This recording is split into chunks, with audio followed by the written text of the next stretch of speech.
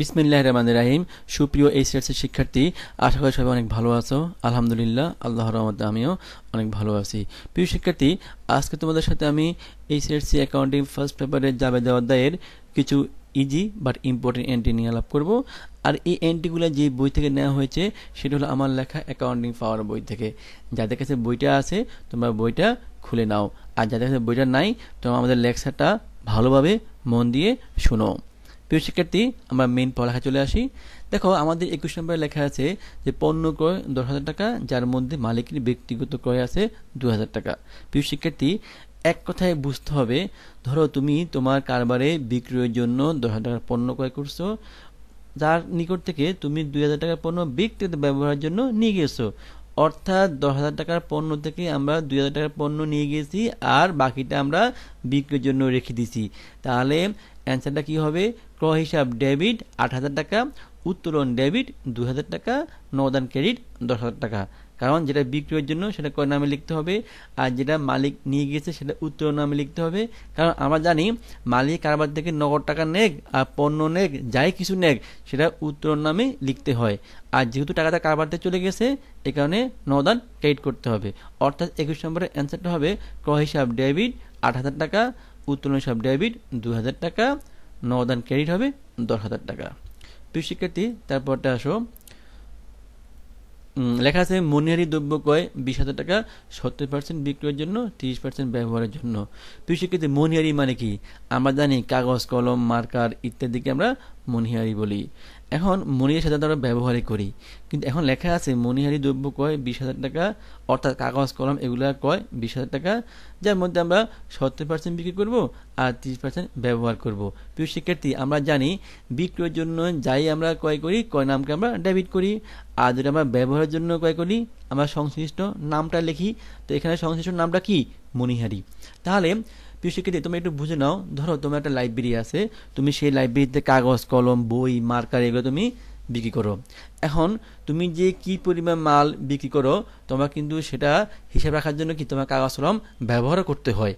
হ্যাঁ, তো এখন তুমি বুঝে নাও যে তুমি তোমার লাইব্রেরির জন্য মোট 20,000 টাকার কাগজ, কলম, মার্কার তুমি ক্রয় করছো।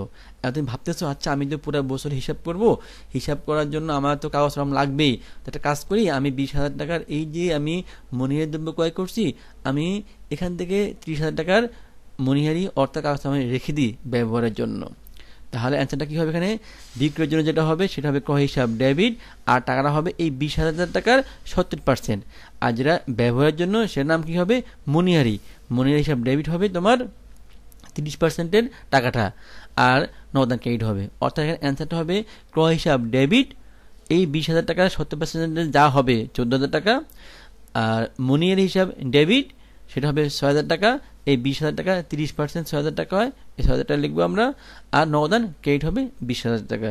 অর্থাৎ এখানে অ্যান্সারটা হবে ক্রয় হিসাব ডেবিট, মনিহারি হিসাব ডেবিট, নগদান হিসাব ক্রেডিট।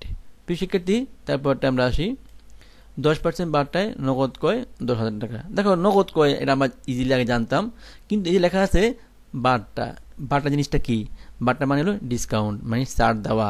প্রিয় শিক্ষার্থী, ধরো তুমি একটা ড্রেস কিনবা, দাম লেখা আছে 1,000 টাকা, ওখানে লেখা আছে 10% ছাড়ে ড্রেস বিক্রি চলতেছে।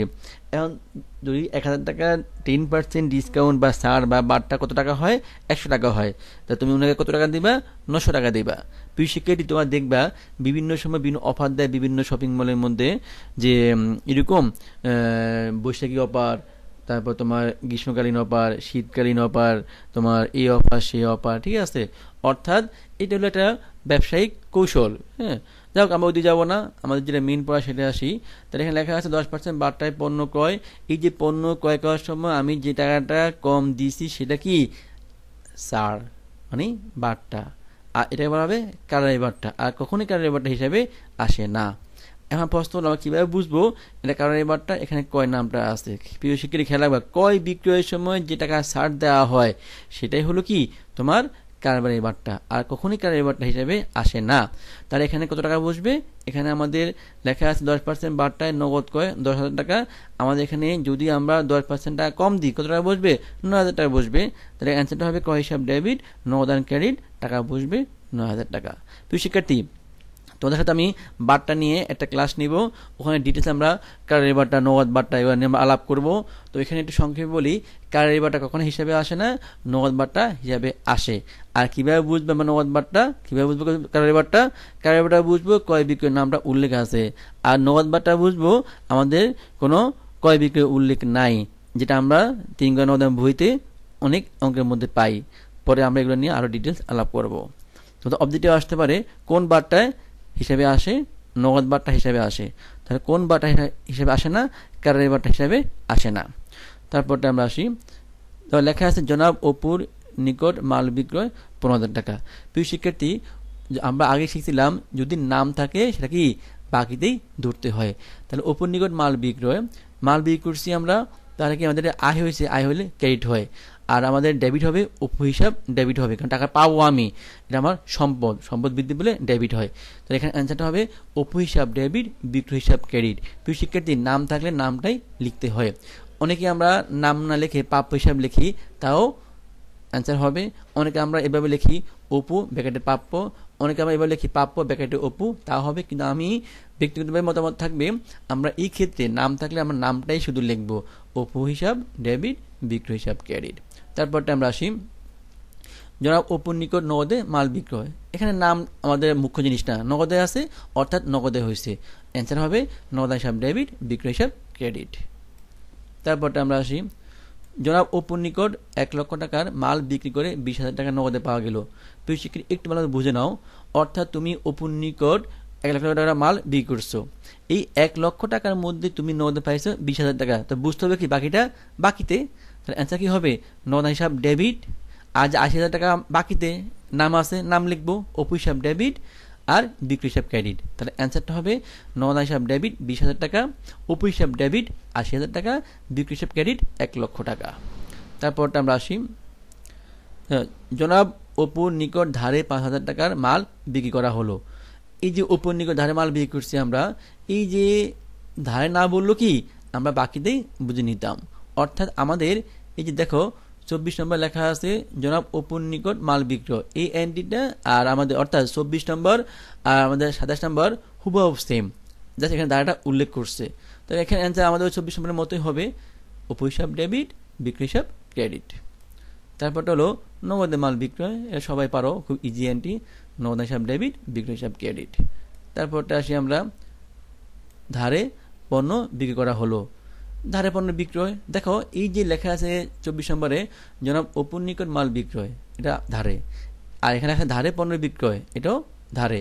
কিন্তু এখানে নামটা আছে বলে আমরা উপনাম লিখছি, এখানে নাম নাই, আমরা কিন্তু এখানে উপনাম বা অন্য কোনো নাম লিখতে পারবো না। আমরা কি নাম লিখবো? প্রাপ্য হিসাব লিখবো।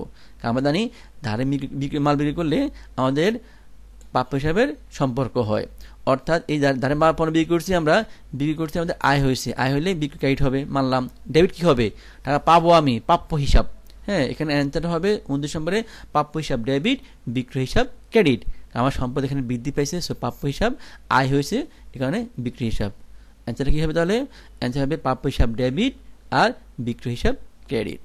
প্রিয় শিক্ষার্থী, তারপরে অ্যান্সারটা আসি আমরা আমাদের 30 নম্বরে লেখা আছে চেকে মাল বিক্রয়। চেকে মাল বিক্রয়, আমার নগদ বিক্রয় নেই, বাগদে বিক্রয় নেই, চেকে মাল বিক্রি করছি। প্রিয় শিক্ষার্থী, এই অ্যান্টিটা ইজি বাট খুবই ইম্পর্টেন্ট, ভালো মতো বুঝে নাও। চেকে মাল বিক্রি করছি, একটা সময় ছিল চেক পাওয়া নগদে সামিল, বাট বর্তমানে চেক পাওয়া নগদে সামিল না। আমরা এখানে ব্যাংক লিখবো। কি লিখবো? ব্যাংক লিখবো। কারণ হলো আমি যখন চেকটা পাইছি, আমি চেকটা ব্যাংকে জমা দিয়ে দিব, ব্যাংক টাকাটা নিয়ে আসবে, অর্থাৎ কি হবে জিনিসটা, আমার টাকাটা ব্যাংকে বেড়ে যাবে। হ্যাঁ, ব্যাংক হিসাব ডেবিট হবে, কারণ ব্যাংক আমার সম্পদ, আর বিক্রয় হিসাব ক্রেডিট হবে। প্রিয় শিক্ষার্থী, যদি বলে দাগ কাটা চেকের বিনিময়ে পণ্য বিক্রয়, আমরা ওই ক্ষেত্রে ব্যাংক লিখবো। কিন্তু এখানে আমি একটু এক্সট্রা বলে রাখি, যদি বলা হয় কখনো বাহক চেক বা হুকুম চেকের বিনিময়ে পণ্য বিক্রয়, ওই ক্ষেত্রে অবশ্যই নগদ লিখতে হবে। কারণটা হলো বাহক চেকটা বা হুকুম চেকটা হলো এরকম, ধরো তুমি একটা চেক পাইছো, চেক পেয়ে তুমি সেটা ব্যাংকে না দিয়ে তুমি অন্য আয়োজনকে দিয়ে দিছো, তাহলে কি হবে? বাস্তব কি হবে? বাস্তবে তুমি যাকে চেকটা দিছো সে কিন্তু টাকাটা নিয়ে যাবে, টাকা কি তোমার ব্যাংকে বাড়বে? ব্যাংকে বাড়বে না। সো যদি বাহক চেক বা হুকুম চেক বলে, অবশ্যই তোমাকে নগদান লিখতে হবে। যাও, এখানে তো কি হবে অ্যান্সারটা, চেকে মাল বিক্রয়, আমরা এই ক্ষেত্রে লিখবো ব্যাংক হিসাব ডেবিট, বিক্রয় হিসাব ক্রেডিট। প্রিয় শিক্ষার্থী, তারপরটা আমরা আসি, দেখো লেখা আছে এখানে আমাদের 31 নম্বরে লেখা আছে, জনাব অপুর নিকট 20,000 টাকার পণ্য বিক্রি করে 10,000 টাকা নগদে ও চেকে 5,000 টাকা পাওয়া গেল। দেখো পণ্য বিক্রি করছি আমরা 20,000 টাকার, নগদে পাইছি 10,000 টাকা, চেকে পাইছি 5,000 টাকা, বাকি 5 গেল কই? বুঝতে পারছি, এটা বাকিতে। তাহলে অ্যান্সারটা হবে নগদান হিসাব ডেবিট 10,000 টাকা, ব্যাংক হিসাব ডেবিট 5,000 টাকা, আর অপু হিসাব ডেবিট 5,000 টাকা, বিক্রি হিসাব ক্রেডিট 20,000 টাকা। আমি বিশ্বাস তোমার জিনিসটা ইজিলি বুঝতে পেরেছো। প্রিয় শিক্ষার্থী, তারপরটা আসো, জনাব অপুর নিকট 20,000 টাকার পণ্য বিক্রি করে চেক পাওয়া গেল এবং সাথে সাথে চেকটি ব্যাংকে জমা দেওয়া হলো। অর্থাৎ আমাদের এই এন্ট্রিটা অনেকটা 30 নম্বরের মতোই, এখানে লেস লাগানো হয়েছে, তোমরা কি করো দেখার জন্য। অর্থাৎ এখানে চেকে পণ্য বিক্রি করলে যা হয় আর চেক পেয়ে সঙ্গে ব্যাংকে জমা দেওয়া হয়েছে তাই হবে। অ্যান্সারটা হবে ব্যাংক হিসাব ডেবিট, বিক্রয় হিসাব ক্রেডিট। তারপরটা আমরা আসি, নগদে ও চেকে মাল বিক্রয় 10,000 টাকা। দেখো নগদে ও চেকে মাল বিক্রয় 10,000 টাকা উল্লেখ করা নাই, কত টাকা চেকে কত টাকা আমাদের নগদে। আমরা বুঝে নিব যে দুইটাই অর্ধেক অর্ধেক। হ্যাঁ, তো এখানে অ্যান্সারটা হবে নগদান হিসাব ডেবিট 5,000 টাকা, ব্যাংক হিসাব ডেবিট 5,000 টাকা, আর বিক্রয় হিসাব ক্রেডিট 10,000 টাকা। প্রিয় শিক্ষার্থী, তারপরে আসো, পণ্য রপ্তানি করা হলো। দেখো রপ্তানি মানে হলো বিক্রি, অর্থাৎ এক দেশ থেকে যে অন্য দেশে পণ্য বিক্রি করা হয় সেটাকে আন্তর্জাতিকভাবে রপ্তানির নামে লিপিবদ্ধ করা হয়। আর রপ্তানি করলে টাকাটা ব্যাংকের মাধ্যমে আসে, কারণ আমরা আগে বলছিলাম যে এক দেশের মুদ্রা অন্য দেশে অচল। সো এখানে পণ্য রপ্তানি করা হলো মানে টাকাটা আমার ব্যাংকে বৃদ্ধি পাবে, ব্যাংক হিসাব ডেবিট হবে। আর এটা কই থেকে আসছে? রপ্তানি। এখানে রপ্তানি মানে আমরা এখানে বিক্রয় লিখবো। হ্যাঁ, রপ্তানি আমদানি এগুলো ইউজ করা হয় ইন্টারন্যাশনাল ল্যাঙ্গুয়েজ, কিন্তু আমরা লেখার সময় এখানে কি লিখবো? বিক্রয় লিখবো। তো এখানে অ্যান্সারটা হবে ব্যাংক হিসাব ডেবিট আর বিক্রয় হিসাব ক্রেডিট। প্রিয় শিক্ষার্থী, তারপরটা আমরা আসি, সেটা হচ্ছে দেখো মাল বিক্রয় বাবদ 10,000 টাকার চেক দেনা পরিশোধ বাবদ সীমান্তের সপক্ষে অনুমোদন করা হলো। এটা মানে হলো, ধরো আমি মাল বিক্রি করছি 10,000 টাকার, এখন বিক্রি করার পরেই আমার নিকট আরেকজন টাকা পাবে, আমি যার নিকটে পণ্য ক্রয় করছি সে টাকা পাবে, আমি ওকে আবার দিয়ে দিচ্ছি, ওর নাম সীমান্ত। তাহলে অ্যান্সার কি হবে? সীমান্ত হিসাব ডেবিট, বিক্রয় হিসাব ক্রেডিট। দেখো একটু হয়তো বুঝে নাও, মাল বিক্রয় বাবদ প্রাপ্ত 10,000 টাকা চেক দেনা পরিশোধ বাবদ সীমান্ত সপক্ষে অনুমোদন করা হলো, মানে আমি পণ্য বিক্রি করছি, বিক্রয়ের চেকটা আমি সঙ্গে সঙ্গে দিয়ে দিছি। একে বলা হয় কোন চেক? এটা যে বললাম বাহক চেক বা হুকুম চেক। হ্যাঁ, এটা হলো বাহক চেক বা হুকুম চেক। এখানে টাকা ব্যাংকে আর বাড়বে না, তো টাকাটা কে নিয়ে নিবে? ওই যে সীমান্ত নামক ব্যক্তি নিয়ে নিবে। তার অ্যান্সার হবে এখানে সীমান্ত ডেবিট হবে, আর যেটা কই থেকে আসছে? বিক্রয় থেকে আসছে, বিক্রি হিসাব এখানে ক্রেডিট হবে। তার অ্যান্সার হবে সীমান্ত হিসাব ডেবিট, বিক্রি হিসাব ক্রেডিট। তারপরটা আমরা আসি, দেখো 20,000 টাকার পণ্য বিক্রয় যার নগদে 7,000 টাকা, 20,000 টাকার পণ্য বিক্রয় যার নগদে 5,000 টাকা এবং 7,000 টাকার চেক পাওয়া গেল। আমাদের এই এন্ট্রিটা আগের এন্ট্রির মতোই, আমরা এই যে অর্থাৎ 31 নাম্বারের মতোই অনেকটা। তো দেখো আমরা নগদান হিসাব ডেবিট লিখবো 5,000 টাকা, আর চেক ব্যাংক হিসাব ডেবিট লিখবো আমরা 7,000 টাকা। তো আমরা পণ্য বিক্রি করছি 20,000 টাকার, পাইছি কত আমরা? 5 আর 7 12,000 টাকা। বাকিটা কি? বাকিতে এখানে নাম নাই, বাট এখানে নাম ছিল, অপু নাম ছিল। এখানে যদি নাম নাই কি লিখবো? আমরা প্রাপ্য হিসাব লিখবো।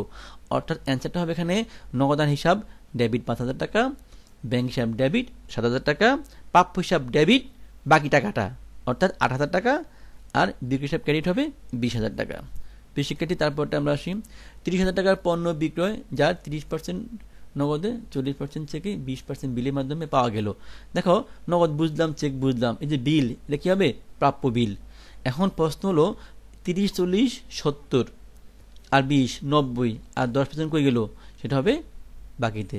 অ্যান্সারটা হবে নগদান হিসাব ডেবিট, 30% যে টাকাটা হয় সেটা, আর চেক মানি ব্যাংক হিসাব ডেবিট, 40% যে টাকাটা হয় সেটা, 20% হলে বিল, প্রাপ্য বিল, যে টাকাটা হয় সে টাকাটা, আর বাকিটা কি?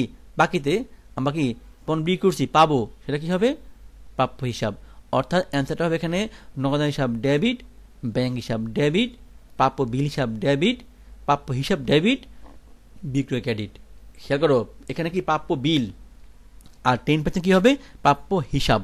হ্যাঁ, আর টাকাটা আমরা এই 30,000 টাকা যেটা হয় আমরা সেটা বের করে লিখে দেব।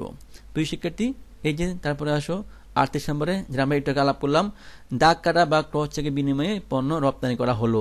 রপ্তানি মানে বিক্রি করা হলো, টাকাটা ব্যাংকের মধ্যেই জমা হবে, অর্থাৎ ব্যাংক হিসাব ডেবিট, বিক্রয় হিসাব ক্রেডিট। তারপরটা আমরা আসি 10% বার্তায় নগদ বিক্রয়। প্রিয় শিক্ষার্থী, আমরা কিন্তু আগে এই ধরনের এন্ট্রি আলাপ করছিলাম। ওটা ছিল আমাদের কি, দেখো এখানে 10% বার্তায় নগদ ক্রয় ছিল আমাদের, ঠিক না, এখানে ক্রয় ছিল আমাদের, এই 23 নম্বরে ক্রয় ছিল বার্তায়। আর এখন হলো আমাদের যে একটু খেয়াল করো, 10% বার্তায় কি নগদ বিক্রয়।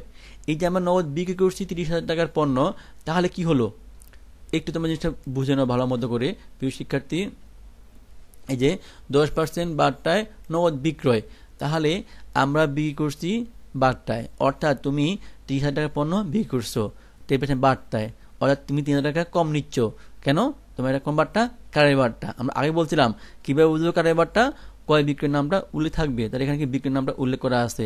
তাহলে আমি 30,000 টাকা পণ্য বিক্রি করার সময় 10% কম নিই, সেটা কি বার্তা? কারের বার্তা। আর কখনো কারের বার্তা হিসেবে আসে না। তাহলে আমি কত টাকা পাবো? 3 যদি বাদ দিই, 30 থেকে 3 বাতিল, কত থাকবে? আর 27 থাকবে। অর্থাৎ এখানে হিসাব করতে হবে নগদ হিসাব ডেবিট 27,000 টাকা, বিক্রি হিসাব ক্রেডিট 27,000 টাকা। প্রিয় শিক্ষার্থী, তোমরা এগুলো ভালো মতো দেখে নাও, ভালো মতো বুঝে নাও, না বুঝলে কমেন্টে আমাকে জানাও, বারবার দেখো, তোমাদের যদি ভালো লাগে তোমরা তোমাদের যে বন্ধুরা আছে ওদের কাছে শেয়ার করো। আমার বিশ্বাস সবাই উপকৃত হবা। আর তোমাদের এগুলো ভালো মতো বুঝতে পারলে ওদের কোনো পাইট পড়তে হবে না।